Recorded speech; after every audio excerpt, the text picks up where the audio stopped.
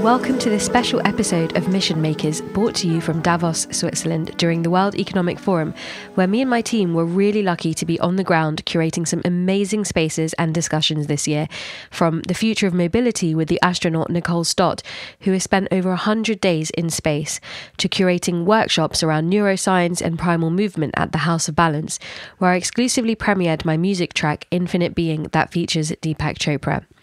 I'll be interviewing key visionaries and thought leaders from these communities, such as the Female Quotient, 100 Women at Davos, Finnish Flow, and many more over the next few weeks, to share the best of our collaborative insights on implementing solutions while digging deep into our collective consciousness to take responsibility for the protection and preservation of this world. So let's dive straight into today's conversation with Mark Terrell, the founder of Davos, which is undoubtedly the biggest underground community of young global leaders, global shapers, tech pioneers and futurists, really asking the big questions at Davos.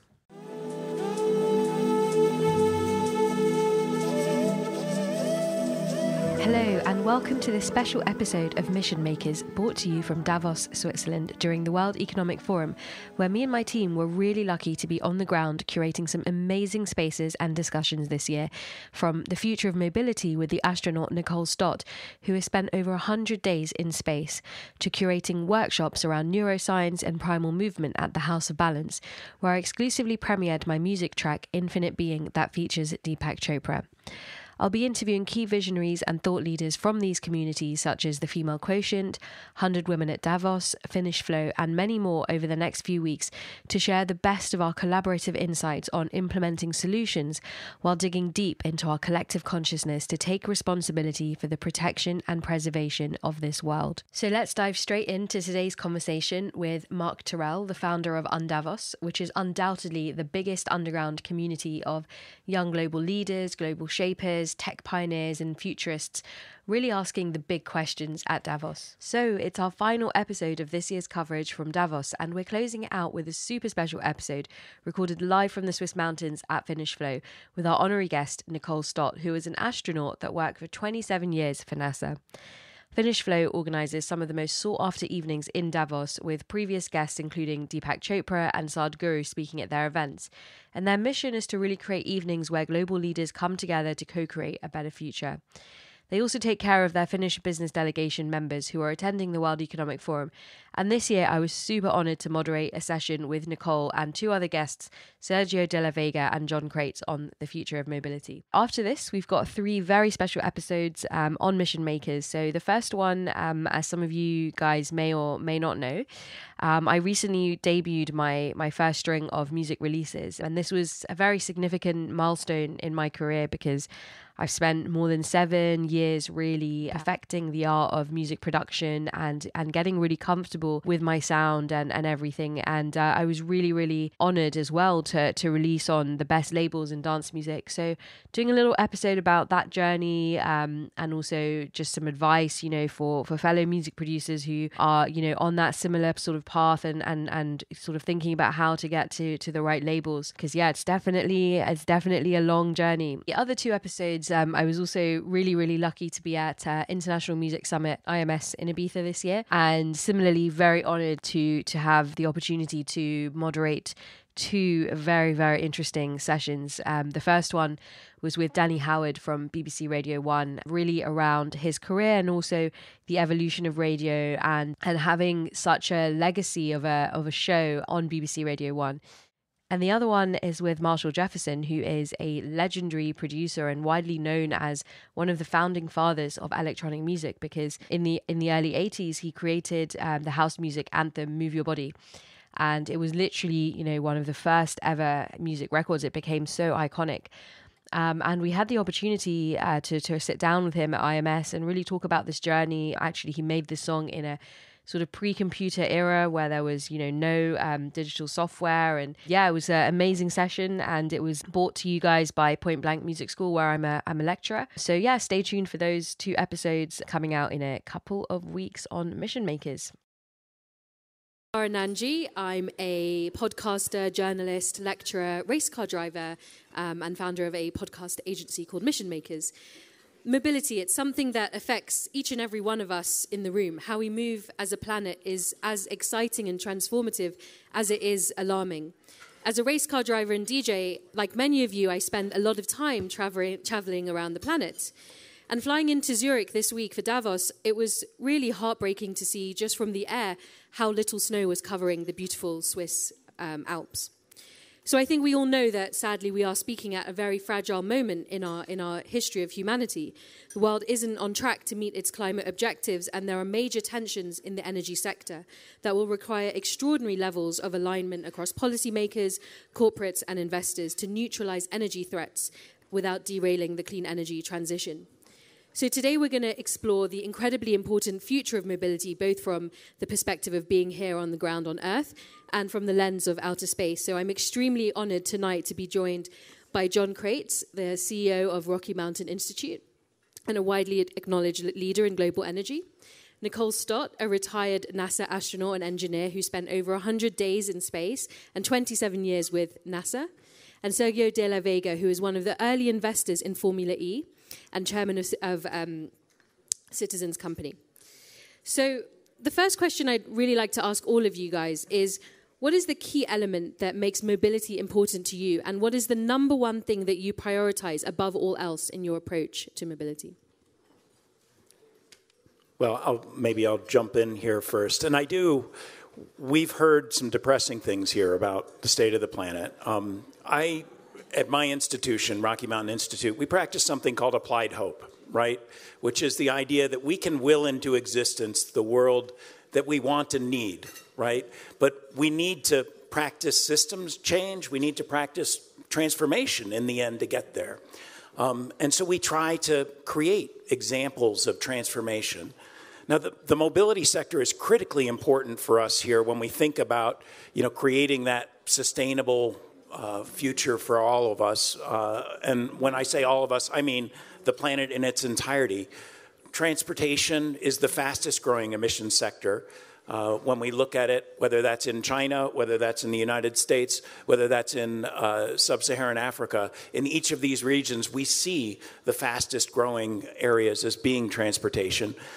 But it's also one where we've seen real progress here, especially on the electrification front. Now, when we think about points of optimism, today on the planet, solar and wind are more cost effective. They're the cheapest form of energy for 95% of the people on the planet. That wasn't true a year ago, it wasn't true 2 years ago, but it's true now.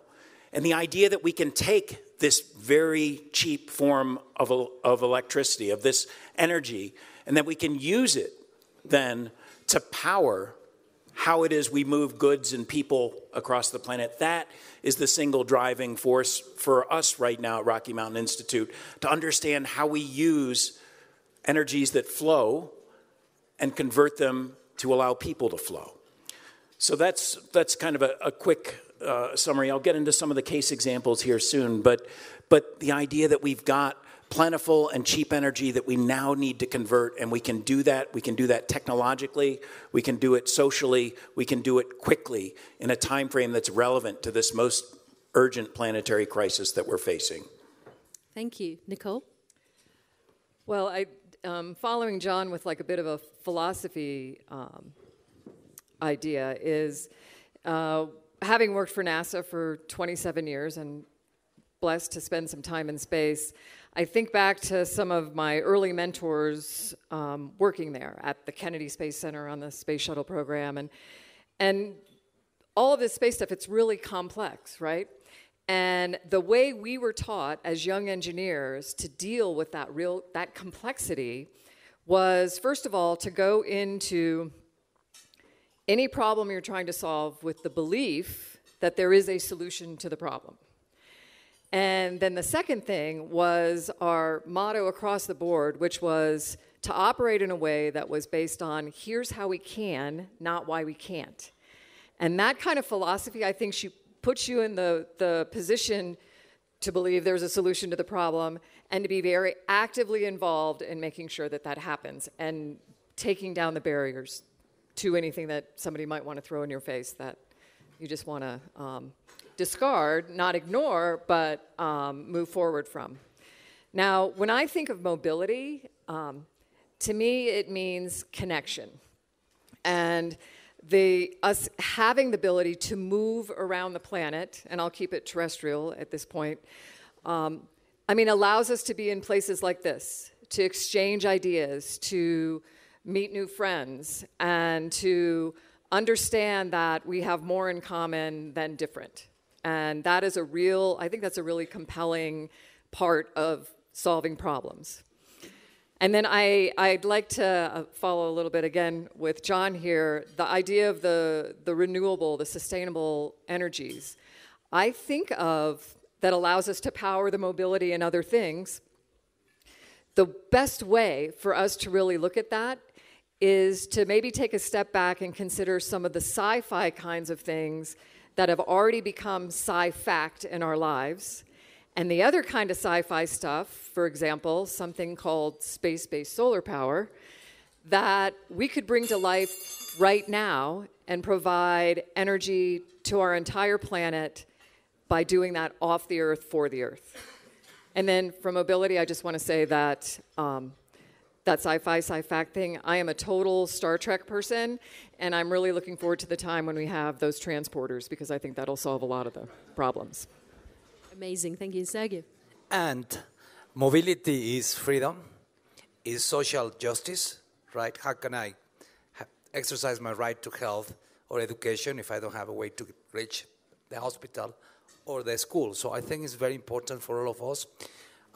Fortunately and unfortunately, it took us more than 100 years to realize how inefficient combustion is, right? When we burn fuel in our cars, we waste 70%, almost 70% of the energy. That energy doesn't become movement. It turns into noise, heat, and emissions, right? And we are paying 100 years of emissions now. We saw the pictures before. So, but technology, in a way, this inefficiency was kind of hidden by the historically low cost of oil. Right, oil has been historically very cheap, albeit of the fact that we call it the black gold and so. It's very cheap, right? And lately with technology, other technologies like solar or renewables in general are getting to the level of competitiveness that oil has had historically, and that's what's pushing the agenda. Today, electric mobility is not driven by environmental activists. It's driven by economics, and that's why I think we're seeing so much progress lately in it. I think it has become mainstream. I've been involved in electric mobility for almost 10 years, and I've been crazy 8 out of those 10 years, right? There's been too much skepticism, and I think it continues to be. But I'm seeing tremendous changes. We're expecting almost revolution in terms of energy storage and batteries, and so we're at the very beginning of the race. And with that, we're gonna probably in 10 years' time we're gonna be telling ourselves, how could we be burning fuel for so many years, right? And we were crazy doing it. So thank you very much. Yeah, it's very true, and it begs a lot of questions. Nicole, you've done something that so many of us in this room can only dream of. And earlier on in the green room, I was sharing with you my dream of being able to be maybe the first DJ in space someday. And I think, it's a burning question that many of us will have is how did space change you when you went up there and you finally came back down to Earth? Well, I do think it was life-changing. It's certainly, I don't know, to have an experience, and I think we have them here down on Earth too, those pictures we saw of our planet, the otherworldly places that are available to us that, have not been explored yet right here on Earth. They open us up to the awe and wonder that surrounds us, right? And to how, and to how hopefully we can be part of the solution in maintaining not just the beauty of that, but the life-supporting nature of it. And I think that having that experience in space, and I mentioned all the complexity, complex thing to get to space, to just live and work there for a short period of time, to come back to Earth. And yet it comes down, I think, really for me, to the simple lessons that I learned there. And those are 3 very simple things. We all know them in this room. I would hope that you will all want to bring them more into your daily lives. We live on a planet in space. I mean, I know that's an obvious thing, but when I looked out that window, that was one of the first things that came to mind is like, oh my gosh, that's gorgeous. Oh my gosh, that's a planet. I didn't have that in my daily life before that. We are all Earthlings. Another obvious yet sometimes not thought of thing. And the only border that matters is that thin blue line of atmosphere that blankets and protects us all. And if I think if in our daily lives we would consider those things, they are also at the basis for solving all these planetary challenges we have. Just considering those 3 realities. And then if we start behaving like crewmates and not passengers here on Spaceship Earth, that's another major way for us to just regroup and think about probably our most important role as Earthlings is to save the life-supporting nature of our planetary spaceship. Absolutely, and hopefully we don't need to go to space to understand those 3 very simple but yet so complicated understandings. Sergio, you've been at the forefront of taking risks with game-changing series such as Formula E. What are some of the key factors that investors should consider when investing in early-stage investments, and how can we attract more investment into the mobility sector? I think the answer is risk, right? I mean, when we get into new technologies, we're taking risk, and it's unavoidable, right? And it's just a game of finding a way to mitigate the risk by not putting all the eggs in the same basket, or by taking any other action that mitigates the risk. That's the only way you can survive on those things. We have noticed lately that there is so much innovation in the mobility space, but many of these innovators don't make it through because going to market is very difficult, right? I mean, you get together with a bunch of very smart guys to build a new vehicle, a new solution, just to realize that going to market is much more expensive and much more difficult than expected. And, if you are not lucky enough to find the right mentor, the right sponsor, the right investor, likely your product is not going to make it. So that's in a way, and it's going to be like advertising, but that's why we created the super cool mobility centers, to give those innovators and those new companies the opportunity to go to market, right? And also, I found that there's so many companies that have the need or the conviction, of lowering and reducing emissions, and they just struggling to find solutions. So how can you have in one side all these innovators trying to make it through, and then you have all these companies trying to find the right solution, and there's a disconnect, right? That's what we're trying to bring. So, I mean, this is based on our experience. We started investing in electric mobility, sustainable mobility in 2012, and most of the companies we invested on are today dead, right? So I think we learned the story, and we want to create a solution for the rest. So maybe it will be a way to make some of those losses back. Absolutely. And Jon, we know there's an increasing need to ensure that our mobility future is not only safe and secure, but equitable and access for all. So what are some of the innovations that you've been seeing that can ensure that there is going to be this benefit for everybody in this transition towards clean energy, and of course touching maybe on some of the threats that are happening right now in the sector as well? Hey, I hope you're enjoying today's show, and of course, if you are, a little review or share with your friends would be much appreciated. But I just want to take a quick pause to share some interesting news that Mission Makers has unexpectedly grown into becoming a boutique podcast agency. And for the last year and a half, we've secretly been producing content for some high-impact brands, from tech unicorns in Silicon Valley to disruptive companies at Davos. So if you're thinking of starting your own show and you're looking for some help, then send us a message, because we would absolutely love to bring your story to life and help you amplify your content while really connecting on a much deeper level with your audiences. Now, let's get back to the show. Yeah, so one of the really exciting things, we've seen solar costs go down, we've seen wind costs go down, now we've seen battery costs go down, so that over the last 10 years, they've reduced about 82% in overall cost, which starts to make this economic story, that Sergio talked about possible, right? But if we get to 2050 and only half the planet makes it to net zero, fundamentally we've lost, right? So we do need to figure out the way to act as crewmates here and create the right ecosystems that build out successful dissemination of technologies that are clearly cost effective. And I've talked a bit about electric mobility, but it's also about hydrogen for things like shipping. It's also about things like sustainable aviation fuel for things like aviation that we need to pull together. But one example of a system level change where we're all acting as crewmates is that RMI worked together with the government of India alongside 130 companies, including a bunch of startups and some of the large entities like Walmart and Flipkart and others, some of the TNCs that are also there, to figure out a way to actually create demand for electric vehicles in the urban centers of India. Now, this is hugely important, not just from a carbon perspective, but from a pollution perspective, and minimizing the amount of toxic air there is in the urban environment. And together, these cities, or these companies, all created a standard for zero carbon deliveries of people, of individuals using shared rideshare.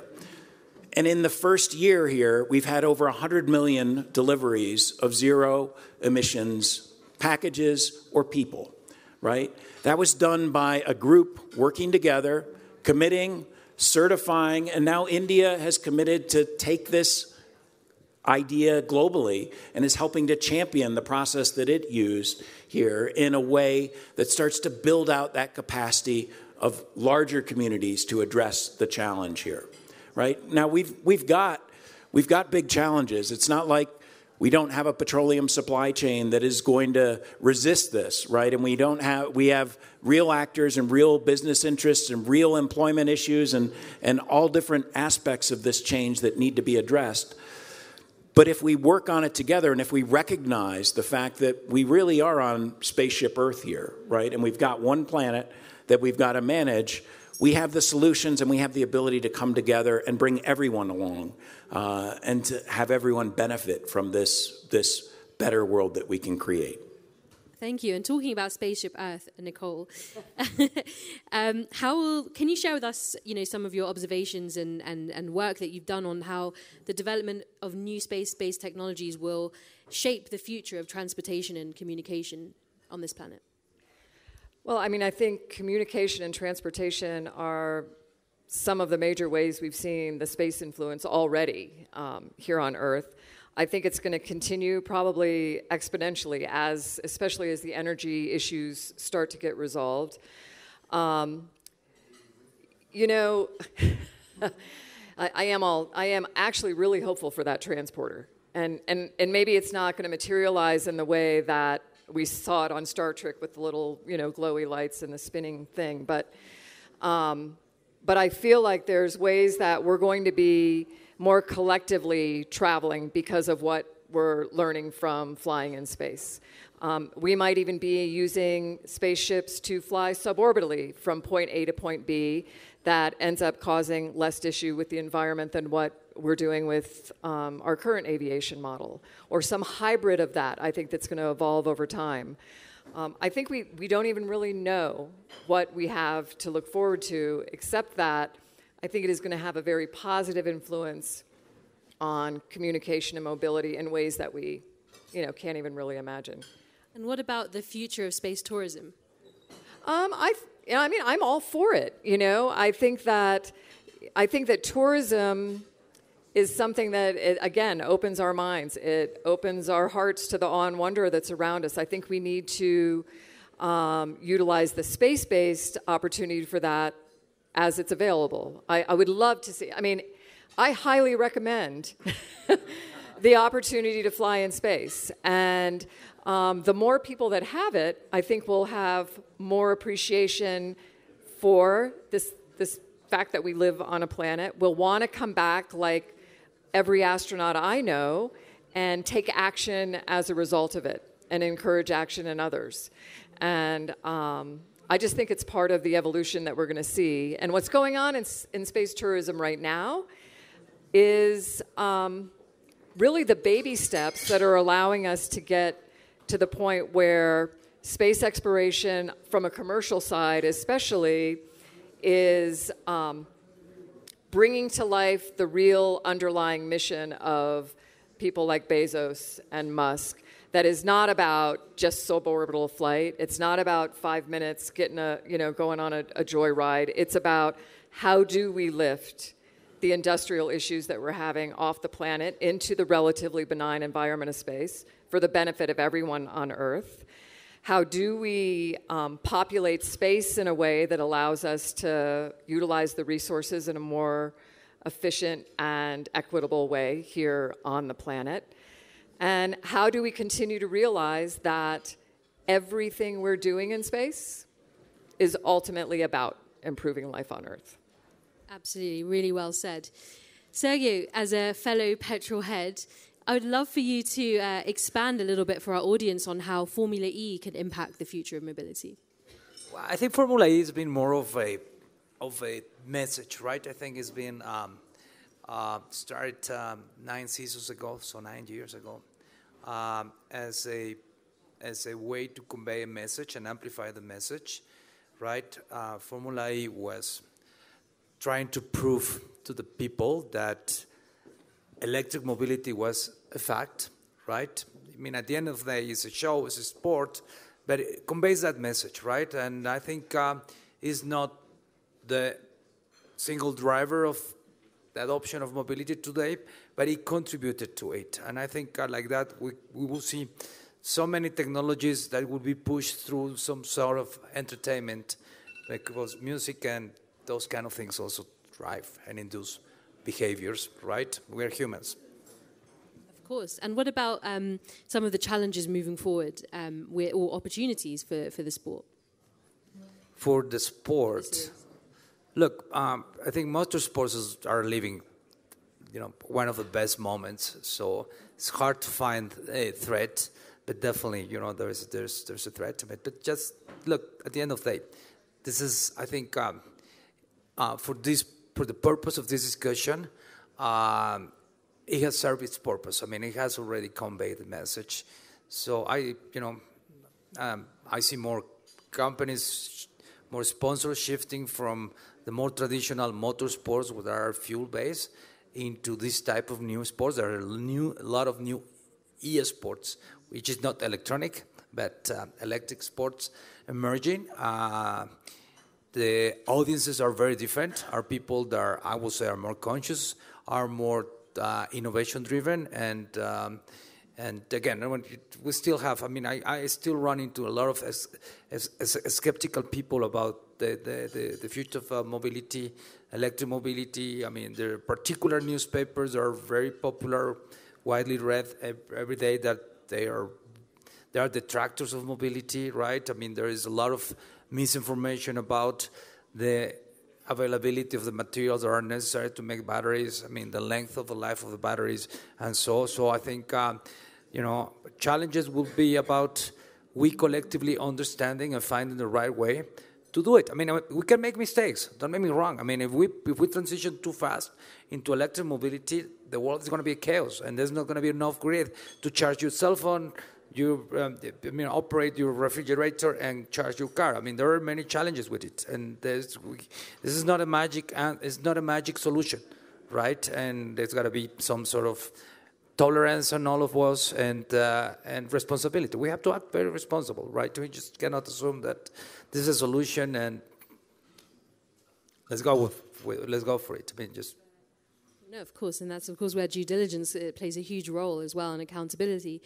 Finally, as we wrap up this panel, I'd love to ask each one of you, what are the new developments in mobility that you're most excited about? Jon, we can start with you. Sure. I am excited by the pace and scale of technological development. I think hydrogen 2 years ago you wouldn't even have considered it as being economic within the decade. We can now see very clear pathways, especially alongside some of the policy support that's been put out there, that within the next 2 to 3 years, we see hydrogen ramping at scale, which is a critical technology, again, for some of the heavier duty transportation elements. When I think about, kind of other innovation that's happening here, sustainable aviation fuel, similarly, we were seeing corporates come together in different ways to build up. Right now, it costs 5 times more to buy sustainable aviation fuel than it does to buy traditional jet fuel. And none of us are willing to pay 5 times more per flight, right? So, but corporations are starting to buy that down, and we're seeing policies come in that get these technologies on the learning curve and get us to a point where within this decade we can start chipping away at some of these real emission sectors that we really need to tackle. And it is this constant social and technological system level innovation that I see as the greatest cause for hope right now.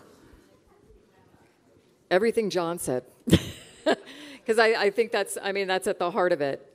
And then so my husband and I already took our cars down to 1, right? We looked at the way we operate and we're like, okay, we can be down to 1 car, it's electric. But my hope is that I don't need to own a car. I am looking forward to the self-driving, ride share, really very thoughtful, deliberate transportation. And then that to me extends to when I want to fly somewhere, how do I do that in the most thoughtful, sustainable way? And I think it crosses all areas of mobility. But when we can get to the point where I don't even need to own a car in a place that traditionally you cannot just walk and get to places, I'm just really looking forward to that day.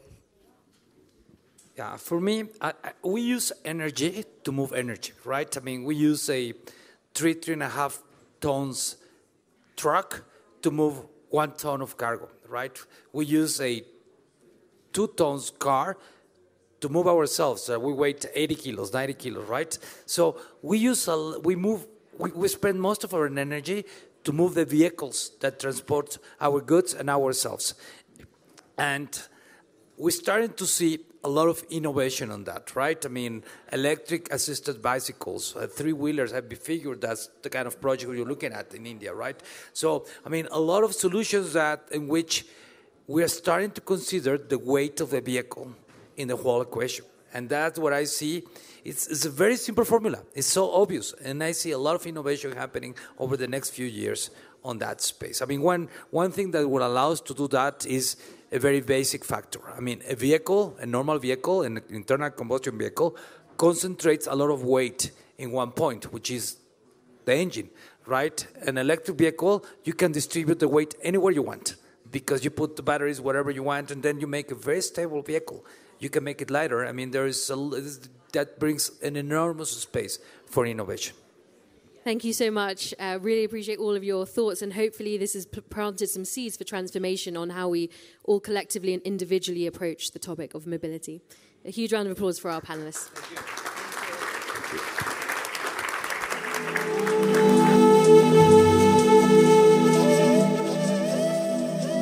I hope you've enjoyed this episode as much as we've enjoyed having this conversation. If you want to grab a copy of today's show notes, then head over to missionmakers.com/Davos, where you'll also find notes from all of our previous episodes. If you're interested in talking to me about future opportunities at Davos, producing podcasts, or coming down to some of my music and motorsports events, then you can reach out to me at missionmakers or at dj.n1nja on Instagram and TikTok. Thank you as ever for listening. The music played in today's episode is an exclusive preview of my upcoming track with Deepak Chopra, which was titled Infinite Being at Davos, and it will be coming out later this year. So until next time, keep it laser focused. We call ourselves human beings, not human thinkings, or not human doings, but human beings.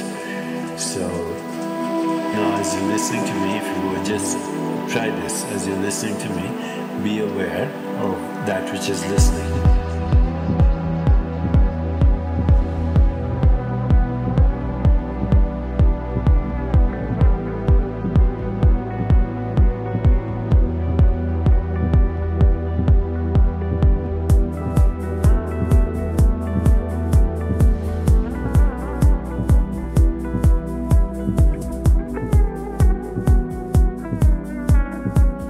attention and tension are very weak unless we transcend the mind.